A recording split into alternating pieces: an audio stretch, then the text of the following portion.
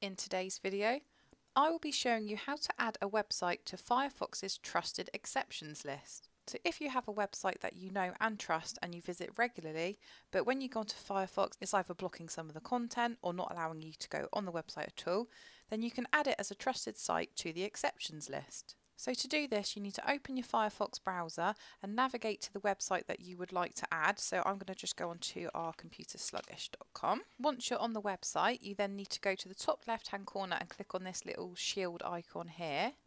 And where it says enhanced tracking protection is on for this site, you need to toggle the option so it's off. So this website will now be added to my trusted sites, and it will hopefully not block any content in the future or restrict me from going on it. If you did want to just double check which websites you have added to the exceptions list, all you need to do is go to the top right hand corner and click on the three lines, and you now need to go onto settings. You now need to click on privacy and security. Next to enhanced tracking protection, you need to click on manage exceptions, and you will now be displayed a list of all the websites that you have added to this exceptions list. So basically this is your trusted sites for your Firefox browser. But that's it for this tutorial. I hope this video did help. If it did, hit that like button below and subscribe for more computer sluggish tutorials.